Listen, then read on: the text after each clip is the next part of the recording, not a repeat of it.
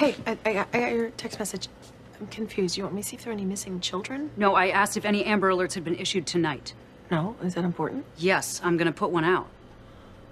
You're gonna put out Diana Reid's face and say she's a missing child? No, I'm gonna put Lindsey's out as an abductor.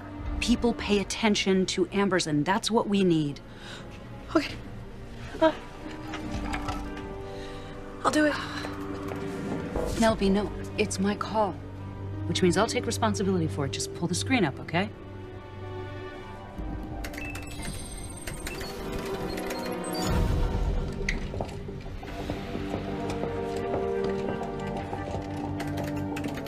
I need you to leave. Right now.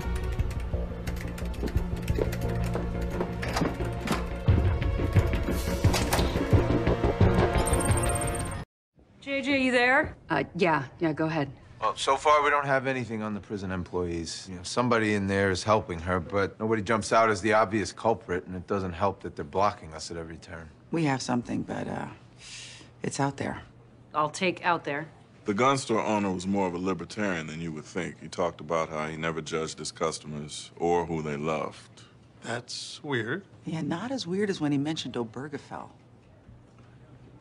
The Supreme Court decision that legalized gay marriage. You said we were missing something in the relationship between these two women. What if it's this?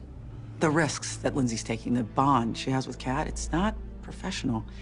It's romantic. Well, this casts a big shadow over Lindsey's next move. By exposing their plan to us, she knows there's no happy ending, no future with Kat. And she's going to take Reid's mother with her. And that's the ultimate act of revenge against the guy who took her lover away. JJ, what do you have? You take me off speaker.